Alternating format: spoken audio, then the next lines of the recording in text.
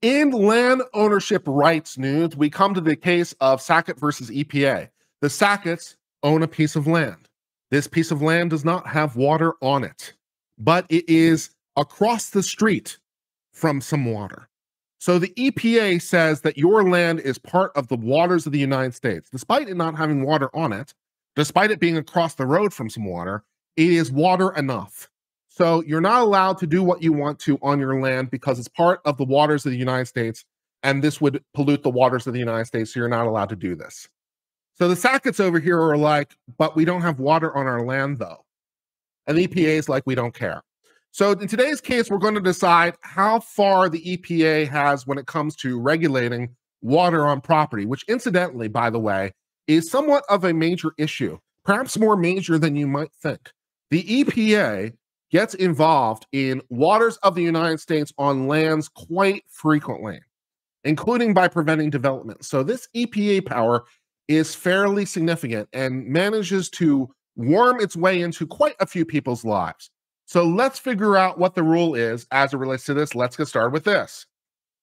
The petitioners, the Sacketts over here, purchased property that was near Priest Lake, Idaho, and began to, improve their lot in order to build a home on it. So the EPA over here said that their property contained wetlands, and doing the improvements that they were doing to their property in order to build on it would violate the Clean Water Act, which prohibits discharging pollutants into the waters of the United States. So we bought a piece of land. It is not quite ready to build a property on. We need to do some things to the property to make it suitable to build a house on. We are starting to do the things to improve the property to build the house on. The EPA over here is like, you are polluting the waters of the United States, even though there's no water to be found. The EPA ordered the Sacketts to restore the site to its original condition and threatened penalties of $40,000 every day. The EPA over here is definitely doing some mafioso thing over here. Sorry you bought your land, everything. Please remove it, please restore it, and if you don't, we're going to charge you $40,000 each and every day because you don't bend to our will. So the EPA definitely playing some hardball over here. The EPA classified, there we go. The EPA classified the wetlands on the lot as waters of the United States because they were near a ditch that fed into a creek, which fed into a lake, which was across the street. So across the street was a ditch that went into a creek, that went into a lake, and the lake itself is navigatable. So therefore, the creek is navigatable, therefore the ditch is navigatable, therefore your land is navigatable waters. So I suppose get a boat and start cruising around the completely dry land that is navigatable water. All right, do we need a boating license? Is that the problem? Unclear. The Sacketts over here saying that this doesn't make any sense, sued saying their properties are not waters of the United States because there's no navigatable water to be found here. We don't see any. The district court entered summary judgment for the EPA. Looks fine to us, says district court. We see lots of water. Water everywhere on your land. We don't know what you're talking about. We see water all over the place. The Ninth Circuit said, yeah, that sounds great to us, that the Clean Water Act covers wetlands with an ecologically significant nexus that has traditional navigatable waters and satisfy the standards. So basically close enough is the short. We have the right to protect the navigatable waters of the United States, and this is close enough because it has a nexus that's close and a ditch and a creek and blah, blah, blah. So can the EPA regulate this dry piece of land? Let's find out. The Supreme Court writes that the Clean Water Act's use of water in the United States refers only to geographical features that are described in ordinary parlance as streams, oceans, rivers, and lakes. So when we said water, what we meant was water. Water is what water means. Okay. And adjacent wetlands that are indistinguishable due to a continuous surface connection. So, water and also waters that are that feed into the water. So water is water. Wow. Okay. To assist jurisdiction over adjacent wetland, under the Clean Water Act, a party must establish that first, the adjacent body of water constitutes water of the United States. Waters of the United States are a relatively permanent body of water connected to traditional interstate navigatable waters. So they have to be navigatable waters that, you could like take a boat on. And if, it's only sometimes water, because it's only sometimes a river, then, okay. But it has to be relatively permanent. It can't just be, completely intermediate. So it has to be a, somewhat fixed body of water that is water that you could navigate on. Second, the wetland in question that is feeding into the water must have a continuous surface connection with the water that would make it difficult to determine where one water ends and another water begins. So if we get into this sort of line drawing problem of, hey, where exactly does the lake stop? Because there are some marshy areas around. Is that a lake? That's a little bit marshy. And we can't quite decide where the lake ends and where it begins. So we'll include the marshy areas that feed into the lake. That sounds okay. We can cover that much. The uncertain meanings of waters of the United States has been a persistent problem, sparking decades of action and litigation. Yes, a lot of the time, a lot of people who own a lot of property and the EPA gets involved in their turf. And obviously, this has been litigation, a lot. Resolving the applicability to wetlands requires review of history surrounding the phrase. So we have to figure out what are wetlands now so that we can try to put this problem to bed. Let's see if we can do that. During the period relevant to the case, the two federal agencies charged with enforcement, the EPA and Army Corps of Engineers, who, by the way, are just complete badasses. So whatever they do in terms of their regulatory schemes and their regulatory overreach, we can certainly condemn. But I just want to say the Army Corps of Engineers are complete badasses. The stuff they do is truly amazing. In terms of water and water management, holy shit, the Army Corps of Engineers is cool. Just wanted to make that clear. Similarly, define the waters of the United States to broadly encompass all waters that could affect interstate or foreign commerce. All waters that could affect interstate or foreign commerce, that just sounds like all water everywhere, because water evaporates. And maybe the water will evaporate and go over to, I don't know, Europe and rain. And so it affects interstate commerce. It's an international relations problem, what I'm doing on my land now. The agencies in question gave expansive interpretation to wetlands adjacent to water, defining adjacent to mean bordering, contiguous, or neighboring. So, as always, when we gave the agencies the power to interpret the law, as we do under Chevron, and we said, hey, agency, here's a law, please interpret it. Amazingly enough, they interpreted it in a way that gave them more power. What are the odds? In a different case, the court confronted the Army Corps of Engineers' assertion of authority under the Clean Water Act over wetlands that actually abutted navigable waters. Although concerned that wetlands fell outside the traditional notion of water, because it in and of itself is not navigable, like a lake or river, the court deferred to the Corps, reasoning that the transition from water to solid ground is not necessarily, or even typically, an abrupt one. Sounds like Chevron to me, my friends. Sounds like Chevron to me. We are deferring to agency interpretation. So sure, it's navigable waters. So that sounds fine. My disdain for Chevron continues with every passing moment. Following a case, the agencies issued a migratory bird rule, extending the Clean Water Act jurisdiction to any water or wetland that are or would be used as a habitat by any migratory bird or endangered species. So if waterfowl use your water, then, that's those birds are traveling in interstate and even international commerce.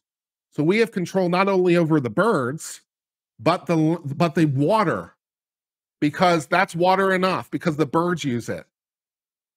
Okay, unclear how this impacts my bird feeder. The court did reject the rule after the Corps sought to apply it to several isolated ponds located wholly within the state of Illinois, holding the Clean Water Act does not extend to ponds that are not adjacent to any open water. So, okay, fine. We did find a limit somewhere. So we said, okay, the birds land in the ponds, and the ponds are part of the waters. The Supreme Court, finding a limit to Chevron somehow, says, no, those are not part of the waters. They are isolated ponds. They are not part of the navigatable waters. They're not part of the lakes and the rivers. They're just small ponds. And even though the waterfowl use them sometimes, no, they're not navigatable waters. It's a pond. So we did find a limit somewhere. The agencies responded to this fairly clear-minded direction by instructing their field agents to determine the scope of clean water jurisdiction on a case-by-case basis, which of course wouldn't be abused in any way. So just figure it out case by case, agents. I'm sure you won't abuse this power to give you power when you shouldn't have power. Okay. Within a few years of the Army Corps of Engineer over here saying, you figure it out, the agencies, including the EPA, had interpreted their jurisdiction over the water of the United States to cover somewhere between 270 and 300 million acres of wetland, and virtually any parcel of land that contains a channel or conduit through which rainwater or drainage may occasionally or intermittently flow. Hey, does rain fall on your land? Does rain fall on your land?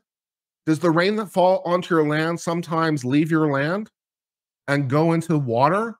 Hey, now your land is part of the waters of the United States because it rains there sometimes. Because the rain moves and it goes into water. So the rain that falls onto your land, it's wetland now. It's raining. Can't you see how wet your land is? It's raining right now. Great. Against the backdrop, the court in a different case vacated a lower court decision that held the Clean Water Act covered wetlands near ditches and drains that are emptied into navigable water several miles away. So again, somehow finding a limit to Chevron, somehow, some way, we said, okay, we can't help noticing, EPA, that when we said wetlands that are continuous with the lakes and rivers, so that it's unclear where the wetland begins and the lake starts because they're continuous and there's no interruption. We can't help noticing that when we said that. You said, how about wetlands near ditches that will somehow drain eventually into a navigable water that's several miles away? We can't help noticing that the area between the wetland and the lake is somewhat separated. So, no. So we said we can't do that. But as the reason we can't do that, the court could not agree. So we're like, you can't do that, but we're not sure why. So that's really helpful to the lower courts and the EPA. Yeah, you can't do that, but we're not sure why you can't do that. 4 justices concluded that the Clean Water Act coverage was limited to certain relative permanent bodies of water that would be connected to traditional interstate navigatable waters and wetlands that, as a practical matter, are indistinguishable. In other words, continuous. Justice Kennedy, concurring only in the judgment, wrote that the Clean Water Act jurisdiction over adjacent wetlands requires whatever a significant nexus is. What the hell is that? So maybe not continuous, maybe significant nexus. What does that mean? That's a good question.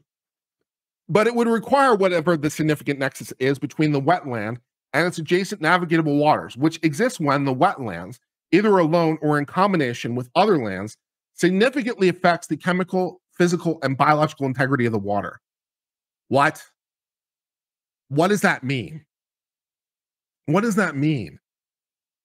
But if it significantly impacts the together or alone or in combination, similar lands and the region and integrity, how do I apply that? That's a really good question. I don't know. Following this confusing case law, the relative agencies brought nearly all water and wetland under the jurisdiction of the Clean Water Act by engaging in a fact-intensive, significant nexus determination that turned on a lengthy list of hydrological and ecological factors. So the EPA over here, is given a case that says, yeah, these wetlands are not wetlands enough, but we're not going to tell you why. And just figure out if it has a significant nexus, which, to be fair to the EPA, isn't particularly helpful. How's the EPA supposed to figure this out? I don't know. So I have a little bit of sympathy for the EPA, just a little bit, though, because they're the ones abusing their power. But the instructions aren't particularly clear. So they do an open-ended inquiry that basically just sweeps in all water everywhere because, they don't know what the rule is and they'd like more power. So between a combination of the Supreme Court not telling them, and their own greed of power, let's say that everything is a significant nexus because, water evaporates and eventually will fall on the land and contaminate the water and blah, blah, blah, blah, blah. Landowners who even negligently discharge pollutants into navigatable waters without a permit face criminal charges. So fair enough, if you, pour oil into the lake, that's going to be a problem. Please don't do that. So yes, that makes sense. As things currently stand, the agencies that maintain the significant nexus test is sufficient to establish jurisdiction over whatever adjacent wetlands means. Because by adjacent, we mean somewhere vaguely near is apparently adjacent. By the EPA's own admission, nearly all waters and wetlands are susceptible to regulation under the test, putting a staggering array of landowners at risk of criminal prosecution for such mundane activities as moving dirt, because the dirt might be contaminated and it goes into the water. So what adjacent means is anywhere vaguely nearby. Okay, fine. All right, so having specified that part of the EPA's standard, the court next turns its extent to the geographical reach. How much does this sweep in? Because the EPA has defined it to mean all water everywhere. How much is that? To make sense of Congress's choice to define navigatable water as being the waters of the United States, the court concludes the Clean Water Act's use of water encompasses only those that are relatively permanent, standing or continuously flowing bodies of water, forming geographic features that are described in the ordinary parlance as streams, oceans, rivers, and lakes. So waters of the United States means streams, ocean, rivers, and lakes that are navigatable so that you could put like a boat on it. So, okay. All right, fine. This reading follows from the Clean Water Act deliberate use of the plural waters, which refers to those body of water listed above, and also helps to align the meaning of waters of the United States with the term navigatable waters. So we are going to solve this problem, at least in part, by saying that waters of the United States means navigatable waters, means rivers and lakes and oceans and streams. Okay. More broadly, this reading accords with how Congress has used the term waters elsewhere in the Act and other law. The court has understood the Clean Water Act use of water in the same way. So we think waters of the United States are the navigatable waters of the United States. Okay, fine. The EPA's insistence that water is nationally read to encompass wetlands because the presence of water is universally regarded as the most basic feature of wetland proves too much.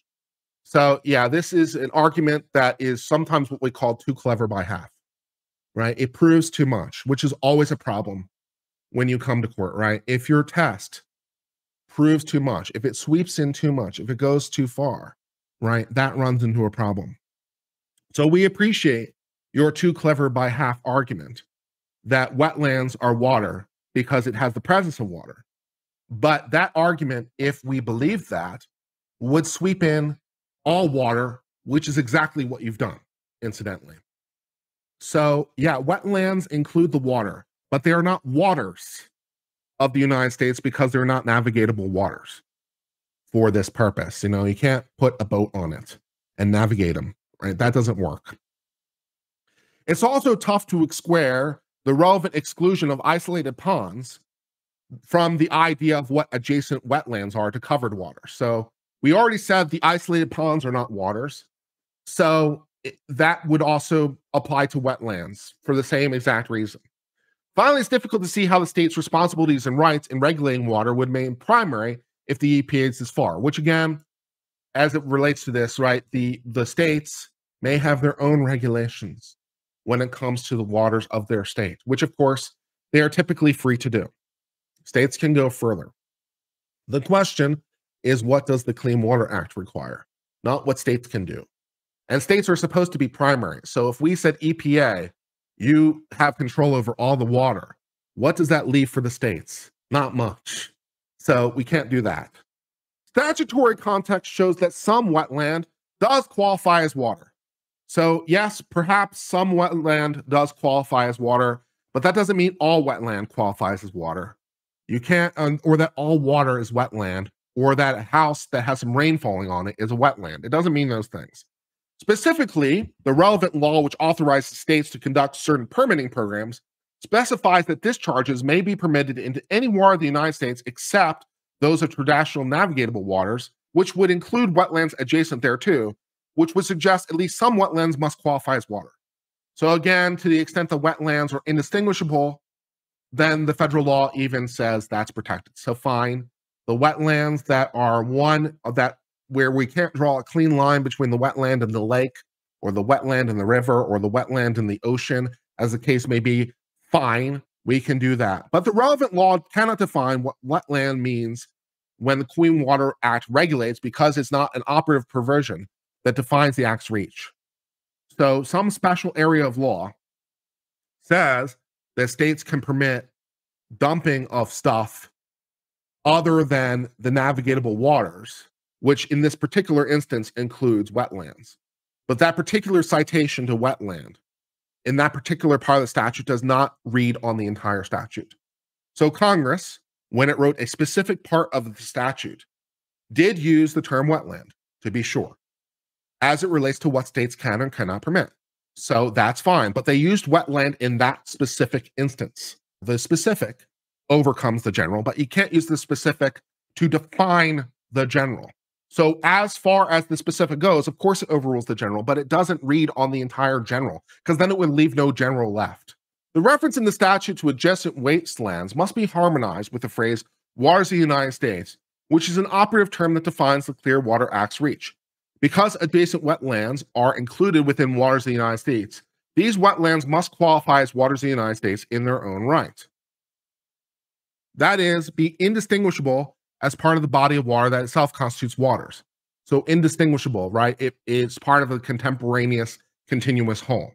To hold otherwise would require implausibly concluding that Congress tucked an important expansion to the reach of the Clean Water Act into convoluted language in a relatively obscure provision that concerns a state permitting process.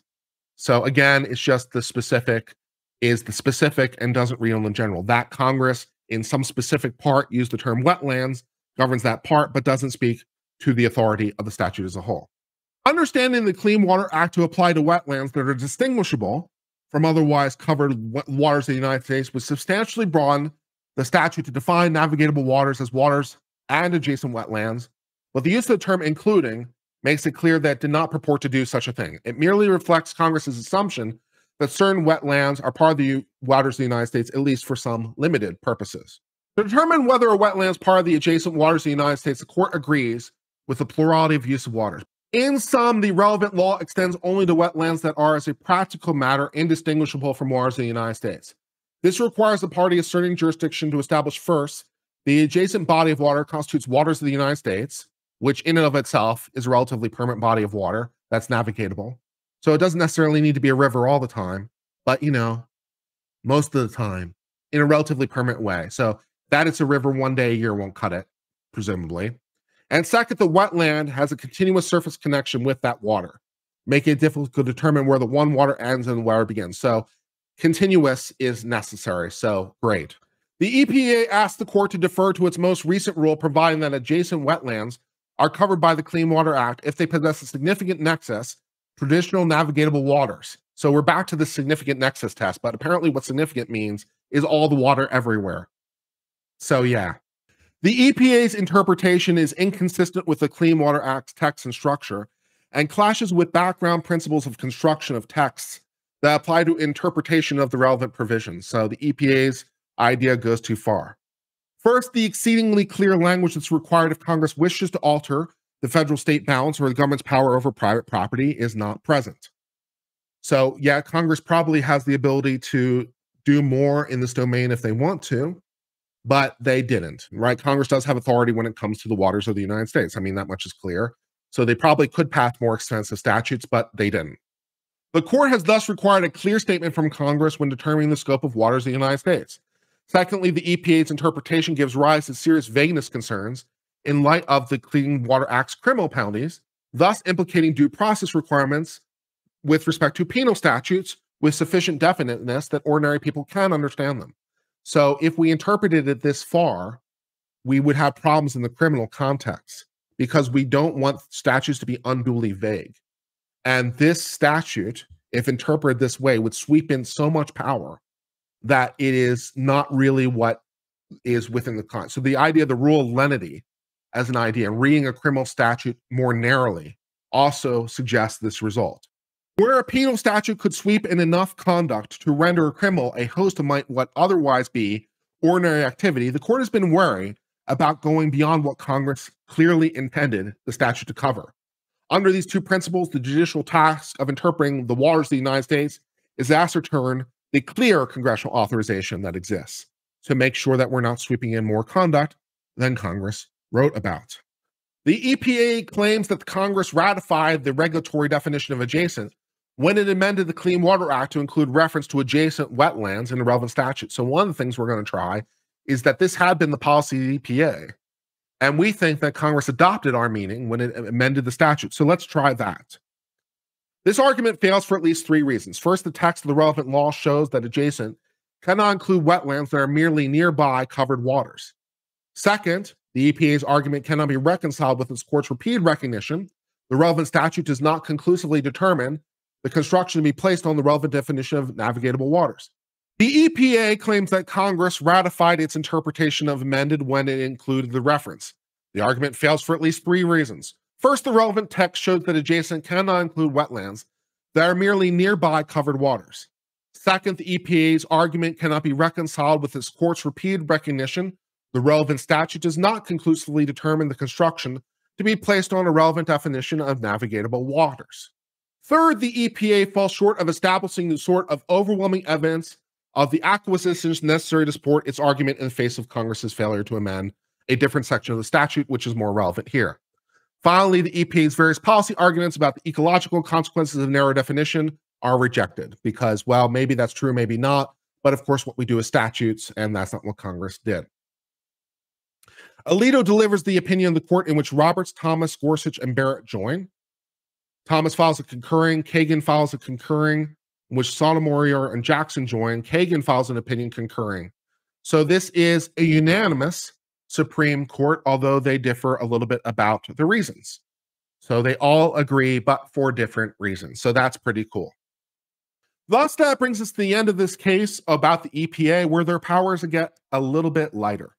So the EPA no longer has the ability to regulate all the water everywhere. They have the ability to regulate the navigatable waters of the United States and the waters which are indistinguishable from the waters of the United States because they readily flow and are continuous with the flows of the United States, but not whatever this is. Because the guys are across from a ditch that flows into a stream that flows into a lake, not so much. That is not the waters of the United States, nor incidentally does it seem like the ditch or the stream is, incidentally, by the way, because they don't qualify as navigatable waters onto their own right. So the EPA power gets a little bit less. And the details, of course, will matter, as I'm sure the EPA will continue to try to expand its power to the limit, but those, most outrageous excesses, at least for the moment, are barred. And that brings us to the end of discussion of this case.